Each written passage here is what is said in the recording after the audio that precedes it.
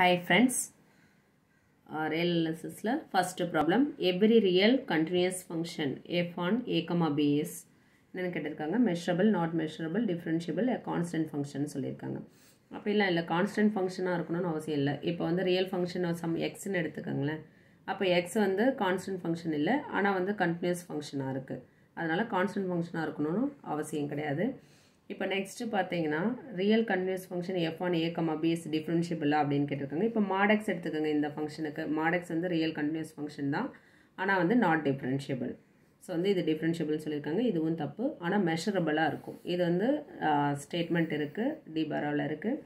Every continuous function வந்து measurable அப்படின்னே இருக்குது. சரிங்களா? நாட் மெஷரபிள்ன்றது தப்பு. So next problem, if this box of x is the greatest integer function சொல்லியிருக்காங்க. the value of integration 0 to 4 x into dx. So வந்து as usual நம்ம வந்து இந்த இன்டகிரேஷனை வந்து ஸ்ப்ளிட் பண்ணிக்கலாம்.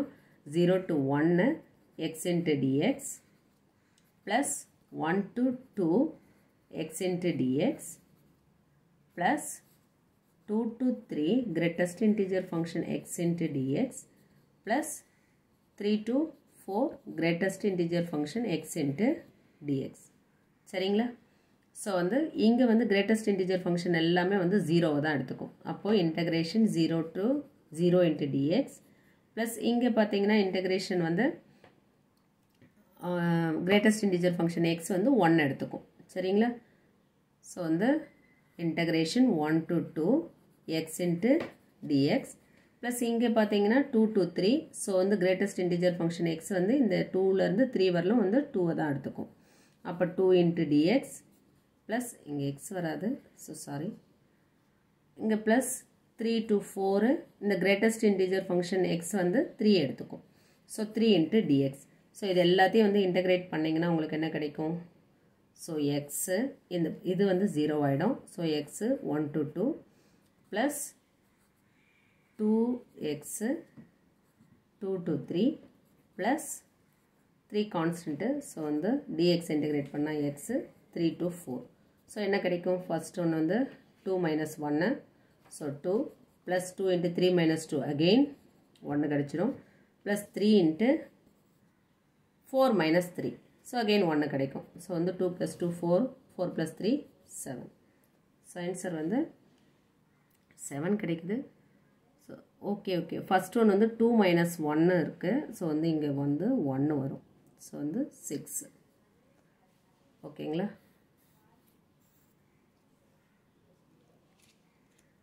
Next problem, if row is the square matric and D is the Euclidean matric on R power என்ன, தென் இது வந்து ஸ்டாண்டர்டான ரிசல்ட்டு தான். ரோ வந்து உங்களுக்கு வந்து ஸ்கொயர் மெட்ரிக்னு கொடுத்துருக்காங்க. அதுக்கப்புறம் டி பார்த்தீங்கன்னா யூக்ளிடியன் மெட்ரிக். அப்படி இருந்துச்சுன்னா அவங்க ரெண்டுத்துக்கும் உள்ள ரிலேஷன் வந்து row of X comma Y less than R equal to D of X comma Y less than R equal to root ten into row of X comma Y. Row வந்து square matric, D வந்து Euclidean matric. சரிங்களா? So next problem, if f dash of x equal to g dash of x, then f of x minus g of x is, so வந்து F of X வந்து suppose வந்து நம்ம வந்து some constant function, ஏன்னா நம்மளுக்கு வந்து F dash of X equal to G dash of எக்ஸாக வேணும். Suppose வந்து நம்ம எஃப் ஆஃப் எக்ஸ் வந்து சம் கான்ஸ்டன்ட் ஃபங்க்ஷன் 5ன்னு எடுக்கலாம், இல்லை ஜி ஆஃப் எக்ஸ் வந்து சம் கான்ஸ்டன்ட் ஃபங்க்ஷன் 4ன்னு எடுத்துக்கிறோன்னு வச்சுக்கோங்களேன்.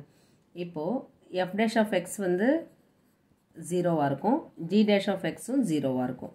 ஸோ வந்து நம்மளுக்கு என்ன கண்டிஷன் கொடுத்துருக்காங்க? If F dash of X equal to G dash of X, நம்மளுக்கு எஃப் டேஷ் ஆஃப் எக்ஸும் ஜி டேஷ் ஆஃப் எக்ஸும் இந்த கேஸில் வந்து ஈக்குவல் டு 0வாக ஈக்குவலாக இருக்குது. ஆப்வியஸாக வந்து 0க்கு ஈக்குவலாக இருக்குது. அப்போ F of X minus G of X நம்மளுக்கு என்னவாக இருக்குது? இந்த ஃபங்க்ஷனில் பார்த்தீங்கன்னா 1ஆக இருக்குது. சரிங்களா? ஸோ வந்து நம்மளை கேட்டுக்கிறது தென் F of X minus G of excess அப்படின்னு கேட்டிருக்காங்க. 0வாக இருக்கணும்னு அவசியம் இல்லை. கரெக்டுங்களா? ஏன்னா இந்த இடத்துல வந்து F of X minus G of X equal to 1 கிடச்சிருக்கு. இந்த ஹைபோதசிஸை சாட்டிஸ்ஃபை பண்ணுது. அப்போ 0வாக இருக்கணுன்ற அவசியம் கிடையாது. இப்போ வந்து கான்ஸ்டண்ட்டாக சம்திங் கான்ஸ்டண்ட்டாக இருக்கும். ஏன்னா எப்போ வந்து நம்மளுக்கு வந்து டெரிவேட்டிவ் வந்து 0 வரும்னு பார்த்தீங்கன்னா கான்ஸ்டன்ட் ஃபங்க்ஷனை வந்து டெரிவேட்டிவ் எடுக்கும்போது தான். ஸோ ஆப்ஷன் வந்து சி வந்து இதுக்கு வந்து கரெக்டாக இருக்கும். நம்ம கான்ஸ்டன்ட் ஃபங்க்ஷன் சூஸ் பண்ணுறோம். ஸோ வந்து F of X minus G of X equal to 1ஆக இருக்குது. 0வாக இருக்கணும்னு அவசியம் இல்லை. 0க்கும் இது ட்ரூ தான். ஸோ 0 வர மாதிரி நம்ம ஏதாவது ஒரு ஃபங்க்ஷன் கொடுக்கலாம், அவ்வளோதான், ஆல்வேஸ் கிடையாது. ஸோ வந்து நம்ம இந்த மாதிரி சூஸ் பண்ணும்போது f of x minus g of x equal to 1ன்ட்டு some கான்ஸ்டண்ட்டாக வருது. சரிங்களா? ஸோ வந்து கான்ஸ்டன்ட் தான் இதுக்கு correct answer. So next problem, limit extends to 0 x power xs. இப்போது நீங்கள் இந்த சம்மில் பார்த்தீங்கன்னா வந்து லிமிட் எக்ஸ்டென்ஸ் டு 0,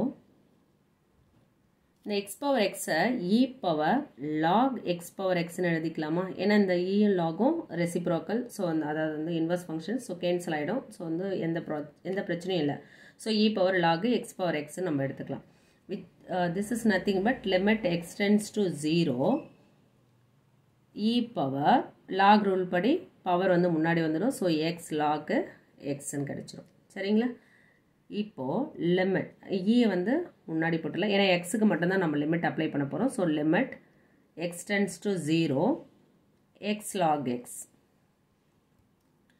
இப்போ பார்த்தீங்கன்னா இந்த ஈயை வந்து ஒன்றும் பிரச்சனை இல்லை, இது அப்படியே இருக்கட்டும், ஒன்றும் பிரச்சனை இல்லை. இப்போ இல்லாட்டி வந்து இங்கே தனியாக நீங்கள் எடுத்துக்கோங்களேன்.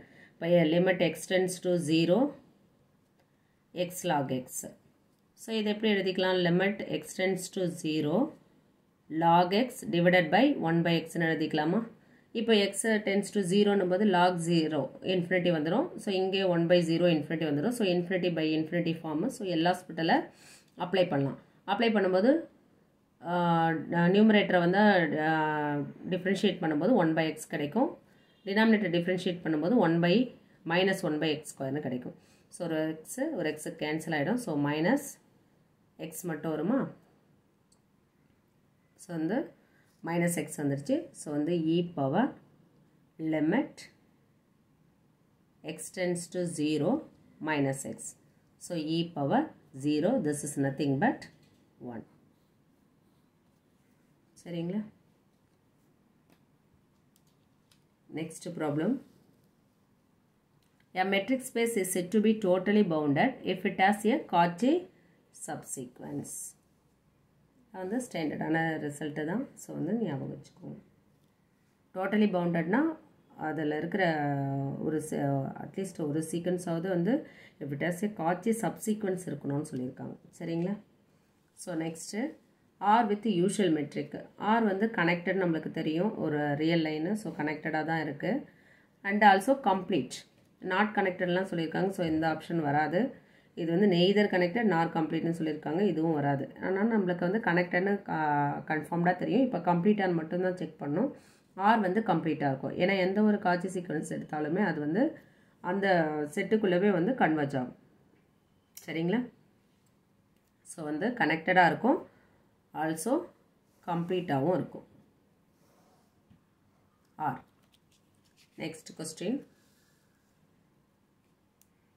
let f is mapping from a comma b to r and alpha is mapping from a comma b to r b such that alpha of x equal to x, then integration a to b f into d alpha. alpha வந்து உங்களுக்கு x ன்னு கொடுத்துருக்காங்க. அப்போ d alpha வந்து ஆப்வியஸாக 0 வந்துடும். So வந்து இது டோட்டல் இன்டெகிரேஷன் வேல்யூ வந்து 0ன்னு வந்துடும். இது வந்து ரீமான் ஸ்டேஜ்லெஸ் இன்டெகிரல்னு சொல்லுவாங்க. ஆக்சுவலாக வந்து ஆல்ஃபா வந்து சம் ஃபங்க்ஷனில் கொடுத்துருந்தாங்கன்னா. சரிங்களா? Riemann இன்டெக்ரலும் Riemann ஸ்ட்ரெஜ்லெஸ் இன்டெக்ரலும். இப்போ வந்து ரீமான் ஸ்ட்ரெஜ்லெஸ் இன்டெக்ரல் வந்து எப்போ வந்து ரீமான் இன்டெக்ரபிளாக மாறும் அப்படின்னு பார்த்தீங்கன்னா இந்த alpha of X equal to எக்ஸாக இருக்கும்போது அதுதான் வந்து நம்ம ரீமான் இன்டெக்ரபிள்னு படிப்போம். ஸோ வந்து இது வந்து சம் ஃபங்க்ஷன் இல்லையா, கான்ஸ்டன்ட் ஃபங்க்ஷன். ஸோ கான்ஸ்டன்ட் ஃபங்க்ஷனை நம்ம டிஃப்ரென்ஷியேட் பண்ணோம்னா 0 கிடைச்சிடும். ஸோ நம்மளோட ஃபங்க்ஷன் எதுவாக இருந்தாலுமே வந்து 0 தான் வரப்போகுது. ஸோ வந்து ஆப்ஷன் பி வந்து கரெக்ட் ஆன்சராக இருக்குது. சரிங்களா?